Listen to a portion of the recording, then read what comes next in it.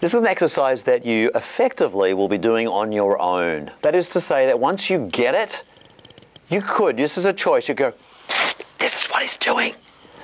You could do that, but you're actually going to disempower someone else's experience. So allow them to get it in their own time.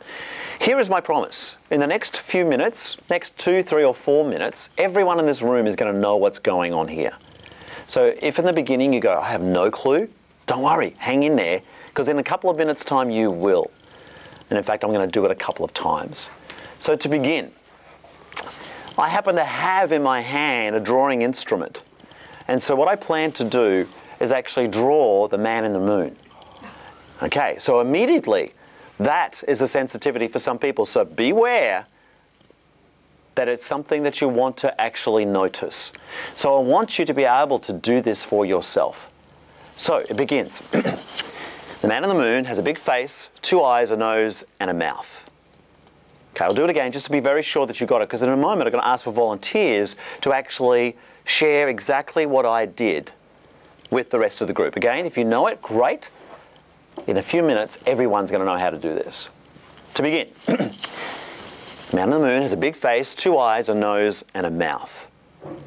For those particularly who rolled their eyes a moment ago and thought, oh, I know where this is going, would you like to have a go? And do it in a way that everyone else can see what, so that we can actually see and hear you. Who would like to give this a go? Who would like to show how to draw the man in the moon? I will. You've got it. Man in the moon has big face, 2 eyes, a nose, and a mouth. Terrific, but not it. Okay. But thank you for playing. Okay, that's great. So it takes one person to give it a go. So fantastic. So not quite. Something is not quite right. Sorry, I thought I saw another hand. Who would like to give it a go? If not, would you like me to show it to you again? Fantastic, okay, because you want to do it exactly the same way, what I am doing. The man in the moon has a big face, 2 eyes, a nose, and a mouth. Who would like to do that? Yes, you got it. The man in the moon has 1 eye, 2 noses, and a huge mouth. No, that's okay. Beth? The man on the moon has a big round face with 2 eyes, a nose, and a mouth. Beautiful, exquisite, exactly as I did it. Sally? Man in the moon has a big face, 2 eyes, a nose, and a mouth. Terrific. Remembering, at this point, if you don't have it, don't worry, in a couple of minutes you will, because shortly I'm going to ask those who have got it to help me provide some clues. The man in the moon has 2 eyes, a nose, and a mouth. Beautiful, nicely. Yeah, go ahead. The man on the moon has 2 eyes, a nose, and a mouth. Okay, anyone else like to have a go? Yes. The man in the moon has a big face, 2 eyes, a nose, and a mouth. Nice. Subtle, but nice. Very good, very good. I almost missed that myself. Would you like to have another go? The man in the moon has a big mouth, 2 eyes, a nose, and a mouth. Beautiful. All right, I'm going to start giving some clues now. So if you're in the world of, I have no clue what's going on, that's okay. That's exactly where you're supposed to be right now. So, for example, man in the moon has a big face, 2 eyes, a nose, and a mouth. Who would like to have a go? Yeah. The man in the moon has a big face, 2 eyes, a nose, and a mouth. Nice. Very good. Yeah, got it. Fantastic. For all, hands up those folks who have got a theory and it's working for you at this stage. Fantastic. Together, on the count of 3,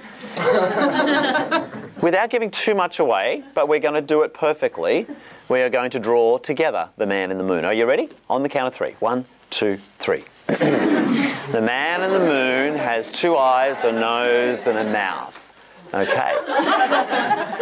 Who would like to have a go now that perhaps hasn't, until this point, got it? You don't have it. If you don't have it, but do you have it now? Not yet, that's okay. Hang in there, another minute, you're going to have it. Yeah, go ahead. I think I didn't hear all of them. Yeah, sure. A man in the moon has 2 eyes, a nose, and a mouth. Oh, so close. I don't think it was it. I couldn't quite tell, but I don't think so. Yeah, Tim. The man in the moon has a big face, 2 eyes, a nose, and a mouth. Subtle, but you got it. Yes, fantastic. All right, together, all those that have it, You're about a minute away, folks, if you don't. On the count of 3, and we can make it a lot more obvious now. 1, 2, 3. The man in the moon has 2 eyes, a nose, and a mouth. Okay.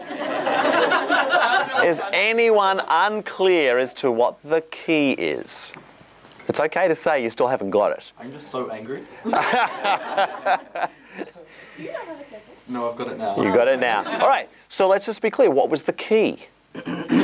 Clearing the throat. Now, in some cases, it was very subtle. In the beginning, you didn't see or hear it at all. It was always there. Excuse me? I thought it was your arm at first. Ah, good. So I do ask that question. So what theories were you working with? Because you knew it had less to do with this thing that I was drawing in the air. It had something else to do. Right. What other theories did people have trying to identify the key? I thought it was the way you crossed your legs. Ah, right. Yes, little Indian style thing. But yes, so I noticed you've crossed it the same way. It's great. But for another exercise, it could. Very good. What else? What were the other keys you were trying to unravel?